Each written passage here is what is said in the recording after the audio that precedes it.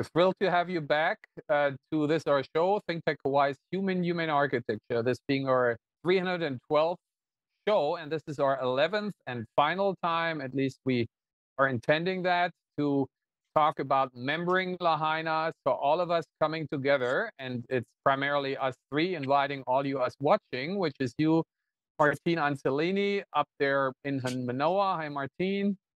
Hello. And it's you, DeSoto Brown, up in your Diamond Head volcano, sort of.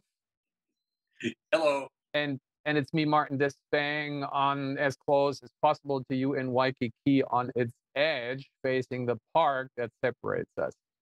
So this is Thanksgiving week, so Thanksgiving edition. We want to give thanks to who, at least you, DeSoto, and Mai, and we said kind of, pre-birth for you, Martin, was giving us a good time zeitgeist-wise, and that is Rosalind Carter, who had left us, at least here on Earth, last Sunday in the age of 96. So thank you, Rosalind, and thank you, Jimmy. And sorry, Jimmy, you have to be without her now for a while. And so, again, these were the good times. These were the 70s that I was in my teens and you were in your twins, DeSoto. So we had good times. And thanks to you, Martin, slide 25, you bring these good times back to Lahaina. And I just came back from San Francisco. I should say hi from Joey and Clara and Kurt Sandburn, who says hi to you guys.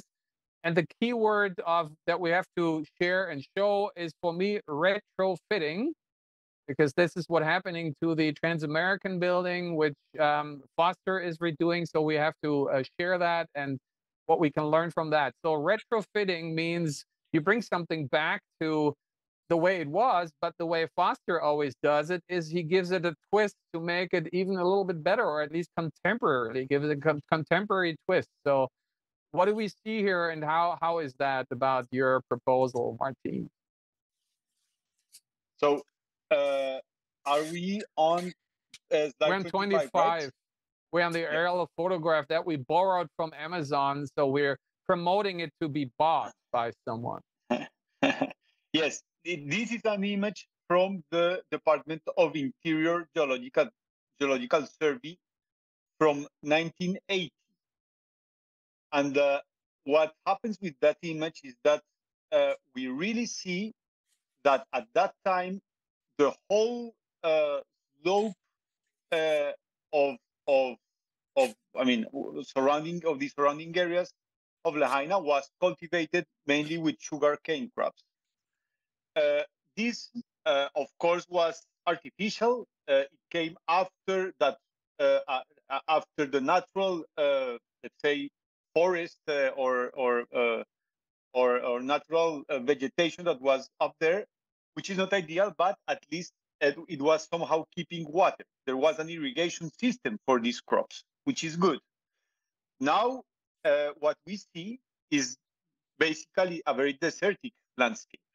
And this was, even with very rigid codes, this was partly what caused the disaster. That it was not it was not a sponge. We need to generate a sponge in the territory, of course, to make it more green, even in dry periods, to keep water as much as possible inland, and also to have water available for refreshing the built environment, and in case of an emergency, as it happened.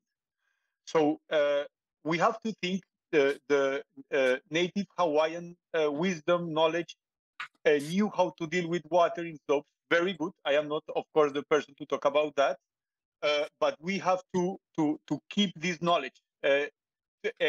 Just as an interesting information, in COP28 that will take place in a couple of weeks, for the first time, they will consider, there is a whole chapter that will consider indigenous knowledge for mitigation of climate change, as energy consumption reduction, as well as resiliency building. So this is very interesting. We should keep some of the technologies of the very sophisticated and complex knowledge of topography, water management, and land in this to rebuild the territorial scale.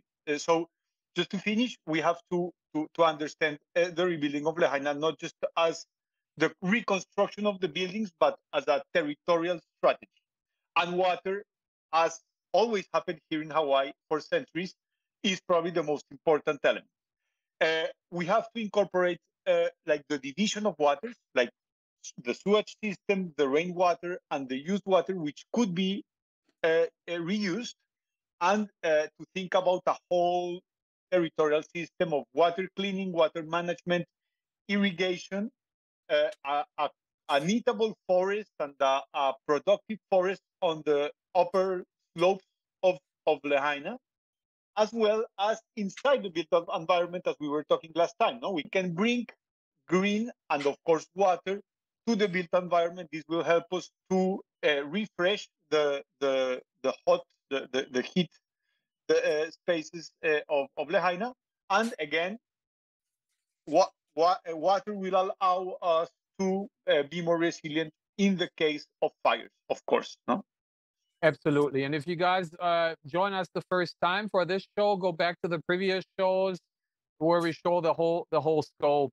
And let's go to 42, slide 42 quick here, because just saying upfront, no, we did not wish this would ever happen. It's tragic, the whole having burned away. And no, we are not, using this as to install a smart city in the negative way. We talked about that a couple of times, but since it's happened, let's now, make the best out of it. And these are events, sometimes they're positive events, which we see here, which was the World Expo. And we want to do a shout out to a dear colleague of ours, Martin. And I just want to share again a couple of things here where the top left in the show sequences with Larry Medlin, we were talking about that the multiple different pavilions for the nations. We have Toyo Ito coming. He reached out to a couple of us, a couple of our colleagues. They're actually going to have him come and speak on December the 7th in the auditorium. We cannot be there because we are going to be at our Think Tech Hawaii Christmas events and the award ceremony, all of us, but hopefully everyone else goes to this event and listens to, and not just listening to, but also asking questions, maybe giving him ideas. That's important. And, Toyo was really given a hard time by my hometown, by the authorities. They drove him crazy and saying, you can't just do your pepper tubes, you have to do this and that, an additional belt and suspenders and blah, blah, blah, to a degree that him and his collaborator, Fry Otto, were pretty pissed and done and said, these projects are now don't have anything to do with it anymore. They pushed him over the limit. They also pushed the very young architect Florian Nagler over the limit, who won and this is what we are opting for, Martin. We say we need competitions. We need open competitions. We're both big fans in Met Noblet as well as you, DeSoto, and we had been talking with him about it at all. He won an international competition, and it didn't matter that he was German. He just happened to be German, but he was not even from northern Germany. He was from Bavaria, which is my adopted home now. And he won the competition, and the Germany as a client drove him crazy, and they basically didn't come together.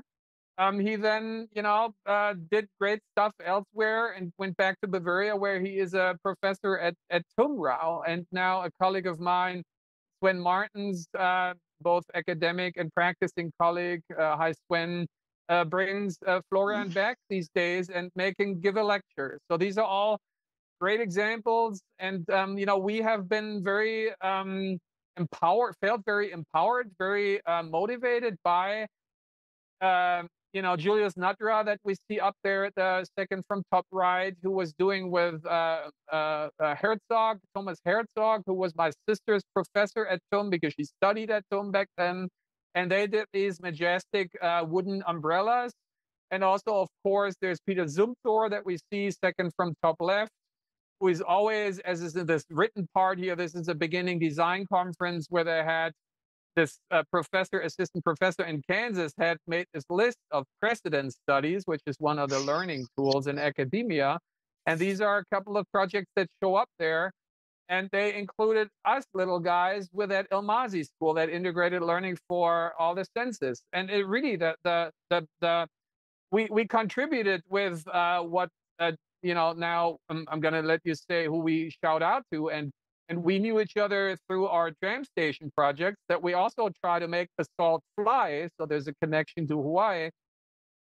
But that project had to be finished for the expo, but which was cooking when the expo was going on the way is the solid timber school. So we're saying these events, hopefully in a positive way. And the motto of the expo in 2000 was Mensch, Natur, Technik, which means human and natural environment and what humans create in the best sense as technology, as to, even improve that even more.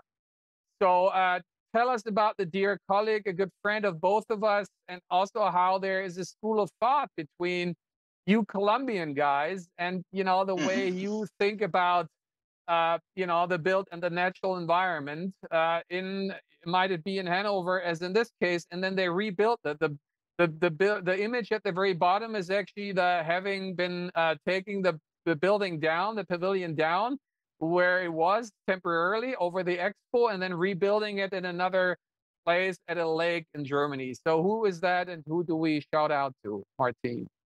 Yeah, no, this is Daniel Bonilla, a very, I would say, tranquil and good colleague in Colombia, with a very interesting, very heterogeneous work along his life. I admire him very much. We have shared some thoughts back in Colombia. There is also another building at the expo that is the Simón Vélez project, made out of bamboo. It is not as let's say, I would not say that it's as complex as this building in terms of its simpleness. But in all the cases, what we are seeing here is light buildings, no? Probably because of the expo approach of being easy to build and also easy to dismantle, no? And what that we should start thinking about Lahaina is another factor. Sorry, the wood materials, the vegetable materials. Of course, everybody would be very afraid to build out of wood in Lahaina, but there is many reasons why keep thinking about wood, no? Because also other elements, such as mainly plastic, carpets, curtains, and so on, will, in any concrete construction, will, in any case, be fired, no? So building with wood will make us think about fire resistance in a general strategy. We saw that doesn't matter which is the material of the construction. If there is not a global strategy, there will be fire in any case. So these constructions are made out of wood, no, and other materials. So how can we start really providing pertinent solutions? In Colombia, we were talking before, many disasters. No, we had floods, we had earthquakes, we had volcanoes, we have everything. So somehow, and we were in many cases successful in providing shelter to those people that is not migrating abroad to other countries. So somehow hosting them provisionally somewhere where they are, and also providing new permanent residences. And probably, and this is important, the most successful projects are the ones on which the provisional structure are thought to be permanent.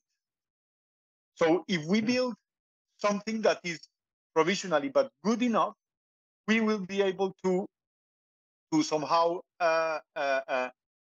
or people will be able to somehow habitate it. We were talking a lot about appropriation and to generate a home out of this dwelling, no, like a really making them theirs. So this is the first strategy that I think we would probably humbly suggest to do. Like, think about provisional dwellings that will be able to be permanent, at least for a period, or thinking about sustainability, being able to reuse the materials that were used for these provisional constructions. And wood for that is perfect. We can just unscrew it and build it back again in somewhere else, or just leave it as it is and keep improving it. And this is what we see in all these beautiful projects that you were talking about, that are like projects that are flexible. No, we as architects, many of the buildings of Lahaina, I remember your presentation, DeSoto, had different uses at the beginning. No, like meeting space became a museum, and residences became shops, and so on. No, so thinking about the reuse from the technical point of view, as well as the reuse from the functional point of view. Yeah, and if we go to the previous, the prior to this picture, 41, I mean, these projects, I mean, you can now say after the disaster, you become really scared, right? And you become very traumatized, which is, of course, you know, people become personally. But somehow this is what we're trying to do, empower people to be positive again and hopeful. So these are, therefore, the projects have to be bold, and they have to try, and they have to, as you did here. And we are now sharing with the audience a few seconds after I took these pictures of you. What happened? You share. It completely got destroyed. There was a lot of wind, as and the model got destroyed, dismantled. Actually, so, I still have the pieces here to make another model. See, and that's the point. Now people might say, "Oh my God!" Then don't, you know, play it safe, be on the safe side. No, you know, this is experimentation. This is prototyping. And if we go back to 42, the previous one, this is how all these projects, they were serious. They brought the best of masterminds, you know, as Julius Natura, as the Pope of wood construction, who became, as I shared, our spiritual master for the solid timber school. This is all the avant-garde of our discipline of architecture, empowering and encouraging each other to go above and beyond. And this is what truly Lahaina deserves. This is the point that we're basically making. But if we can go to 42 now, the kind of the give and take goes both ways, right? And as much as we hope that we can give the best, as you, DeSoto, always share that you like, if we bring the best from our cultures. But as we see in 42, it's also that we, Martin, you and I, the two Martins, are going to learn a lot, you know, from here as well, for where we're from. And if, Michael, you can get us 54, then we will see. Because, you know, what my culture, now it's November, but we had October, and this is Oktoberfest. And so Munich, where another professor, a colleague of basically Florian Nagler, said, as long as we have Oktoberfest in Munich, we're never going to be innovative again as we used to be in 72 with the Olympics that we keep talking about. And this is where the root of our Danish booster Met Noblet is there, from the Olympics project. As you know, when we always have to portray, you call it, I think, Martin, musealizing. I mean, you, DeSoto, being the museum guy, right? So you pretend, you stage it, you know, as you want to be perceived, but not really how you are. So he was provocatively saying, you know, when we had COVID again, what a tragic event, right? But he said his point was like, okay, use this as an opportunity to rethink who we are and not just how we want to be seen, right? So share a little bit more, Martin, what you see as an opportunity to hear us both coaching, both in the travel industry management class, a school, as in architecture, what you see to learn as a potential for your culture. Share a little bit more. You've been touching on that here and there, but tell us more. Yeah, no, I have since I have been here in Hawaii, I am very positively impressed. Hawaiians are very critical with the tourism industry, but I am very positively impressed about how it is managed. Because being local somehow. I mean, I live here. I try to go to local beaches, and I really perceive when I go to the mainstream of tourism, which is very localized. Uh, uh, Somehow the many areas of the island of Oahu, which is a very crowded island with a lot of tourism coming, still feel local, no? And this is good, no? I think this is something that we have to admire about Hawaiian culture, and probably in Maui will be much more, and in Hawaii will be even much more, no? So this is good, and this is something that we can export. There are other areas of the world where tourism completely destroys the territory, such as, for example, what is happening in Spain, in the coast, no? You can, in many cases, it is local tourism, but it is like there is no local identity apart, like from the church in the middle that you cannot even find it. Here you really feel the nature. You have super generous public spaces, and this is beautiful, no? And it is something that, yep. Yeah, and Turking Spain and urban and Oahu. Next slide. And people, I was just talking, people in Barcelona, where Joey has lived, as DeSoto, you and I have been reporting about here and there.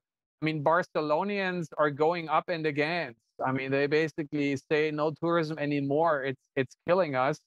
So I mean, we're walking this fine line here too. It's not as easy as maybe if for you who have not been here, maybe, you know, not as long as, you know, DeSoto, you've been born here, and I've been here 11 years, but it will kind of creep up on you more, Martin, sorry to say, but we're going to keep it positive. And this is putting the pictures to what we've been talking about last time, that no one is safe anymore anywhere. So I would think in Lahaina, you know, cash crop is gone, so it's all dry, so it all burns away. This is in the middle of our island here in Mililani Mauka. It happens as well. And to the right is Kendall Leonard, just finishing up his dock project, which is about lubricating, irrigating, hydrating the urban, rehydrating that, bring water. And this is a fishy fenestration, as I winkingly call it, where he brings the tradition of fish ponds to high rises. And next slide, 56, which is my last one, because it's going to be the preview of what we're going to do next semester, luckily together, Martin, which is, again, a synergy between our future leaders in the hospitality industry, which is our major industry, and then us as architects who are facilitating that as the built environment. And so we have to think about, again, retrofitting. I like to reuse the term as to provoke us, as to think about what can we bring back, and what also we then bring that, you know, we bring the first time. Your thoughts on that, guys, in 4 minutes left? I wanted to say something that I think is relevant to Lahaina, and both of you can relate to it from where you are from. Martin, after World War II, many of the cities of Europe were completely destroyed, badly damaged or completely destroyed, particularly in your home country of Germany. And they faced tremendous challenges in rebuilding. And Martin, you just were talking about the volcano eruption in the 1980s that destroyed an entire city. How do you come back? Well, the balance is, how do you balance trying to recreate what was there? In other words, what things people have sentimental attachments to, which they want to see brought back, against and with modernizing, innovating, and doing things that are more sensible. In other words, and very, very pragmatic things like traffic and managing traffic, creating better parking, creating things like that. These are things that have to be balanced, particularly in Lahaina, because its appearance was so important to how people perceived it and wanted to come and visit it. So if we were to remake it entirely as a space age new place that didn't look anything like it had before, there would be resistance to that on the part of people who live there, as well as those in the tourist industry who would say, but they loved the way it looked old-fashioned. So with that in mind, recreating it to an extent is probably a requirement. And yet, at the same time, that recreation must be innovative. It must be more thoughtful with the environment. It must be better with energy usage. It must be better in the concept of pulling back from the ocean, which is going to be further encroaching. So all of those things have to be taken into account when we are looking at the reconstruction of an entire urban area. And the good thing is we have a lot of other places to look at to see how it's been done, to say, we like this, we don't like that. And certainly in Europe, there were places where they recreated everything as closely as they possibly could. And there were other places where they started from scratch and made it all different and modern. Yeah, and since you Also, addressed Europe, yeah, go ahead, Martin. no, just the fact of bringing the community to the center of the idea. No, like what people, even from the touristic, like bringing the museification word back, is the what people like to see, like what tourists like to see, is the specificity of the place. What is this specifically? How was this before many of the like neo-colonial buildings arrived? Let's think about identity in the broader way, also as identity evolving. Yes, yes.